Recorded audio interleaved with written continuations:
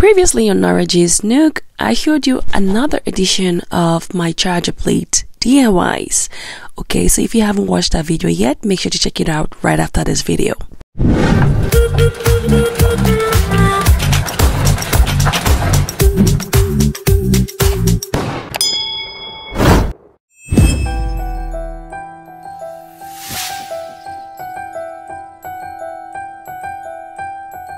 So this video is in collaboration with my sisters, Leah of A Touch of Glam and Dede Mom Boss. So make sure to check out your videos right after this video. I will have the links in the description box. So let's get started. Good, so for this Christmas DIY decor collaboration, I will show you a very elegant centerpiece you can make for yourself this Christmas. So first things first, I'll be using this vase which I made in a video before this. I will have the link up in the description box, and also you can click right up here, yes, to the direct link to watch how I made this vase from scratch. Okay, so that's the first thing. You could use any other vase of your choosing as long as it has a wide mouth. Second thing is you get a bunch of ornaments, Christmas ornaments, one large size or two, and then a bunch of other different sizes. I also got these peaks, some from the dollar store and also some from Michael's. Pardon how I sound today, guys. I've not been well, I've been under the weather, and yeah, but we're still gonna do this, okay?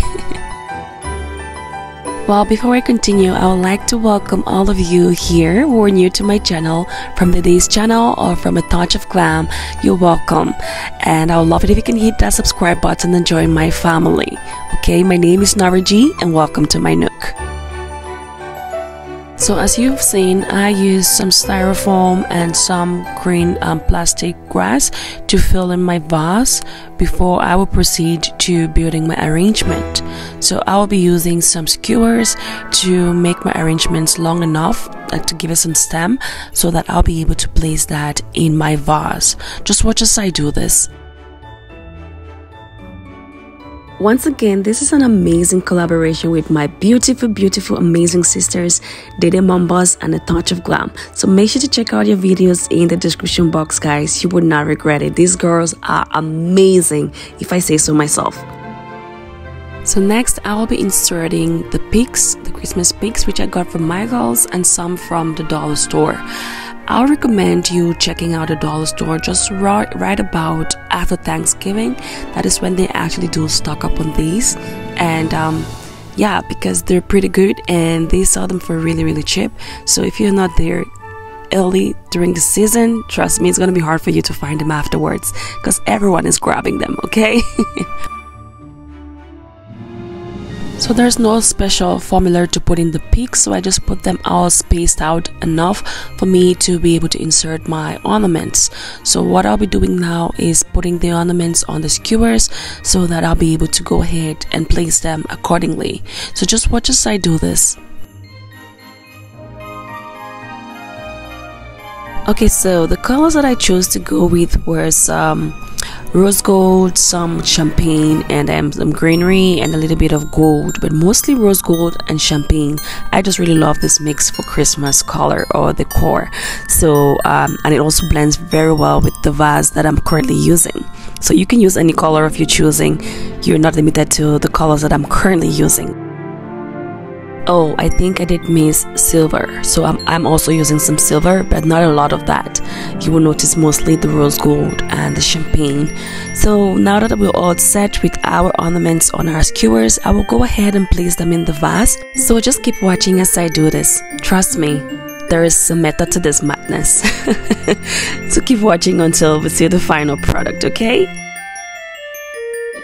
Okay, while we carry on with our DIY, you guys know I love to interact with you all in the comments section.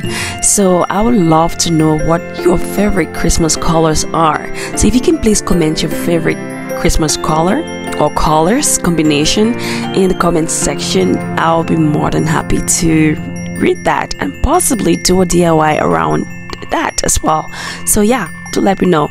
You already know mine. I don't know about you all, but Christmas is my favorite season ever. Like, I just love the atmosphere around this time. Like the buzz, the atmosphere, the energy, the vibe, everything about Christmas just awakens my spirit and my soul, guys. Yeah, so yeah, I'm so looking forward to Christmas. It's my favorite time of the year, so I'd love to know, what is your favorite time of the year? Is it Christmas, New Year, Thanksgiving, your birthday? Tell me below. I'd like to know. Yes, I'm nosy like that. Although I did not use a lot of pine cones, mainly because I could not find them easily around my area, I strongly recommend that you use those, as that will definitely add some more beauty to your Christmas centerpiece. I only had 3 pine cones, which were already attached to some of the peaks that I have, like this one, so that was good enough for me, but I wish I had more. So just to let you know, yeah, do use some pine cones as well. So at this point, I went ahead and added some more peaks just to get my centerpiece fuller, because the fuller the better, obviously.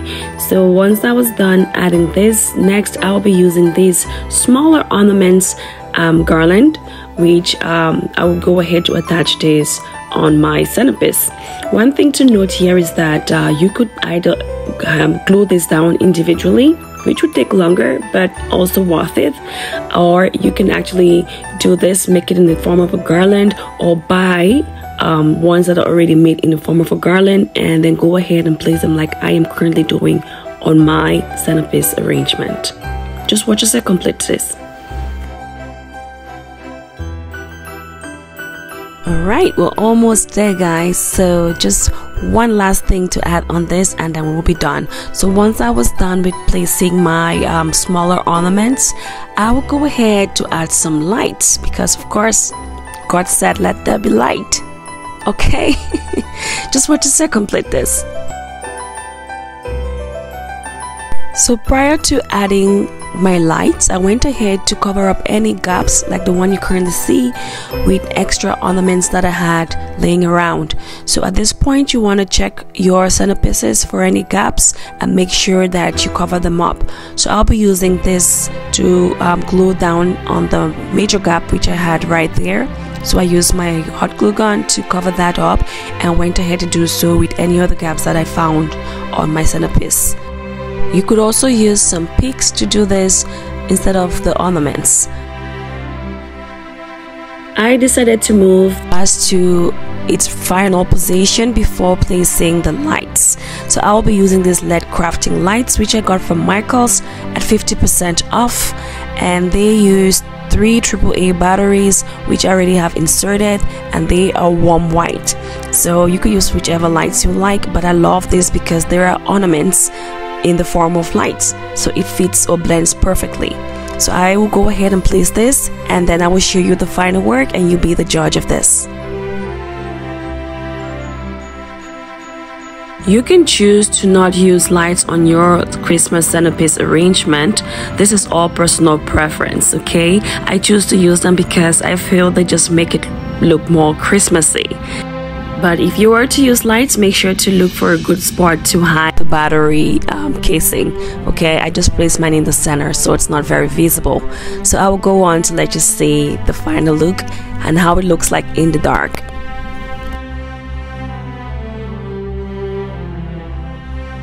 Please do let me know what you think about this Christmas centerpiece arrangement. I just loved how this turned out, and I really do enjoy doing this and sharing this with you all. Also, please do not forget to check out the videos of my fellow collaborators / sisters, Dede of Dede Mom Boss and Leah of A Touch of Glam. I have their channel links down below in the description box, and trust me, you will love them. They are amazing. With that said, that will bring us to the end of this video, and if you did enjoy this video, please do not forget to hit that like button and also hit that subscribe button and turn on notifications so you do not miss a thing. In the meantime, always remember to be your fun self no matter what life throws at you. Thank you for watching and have a great day.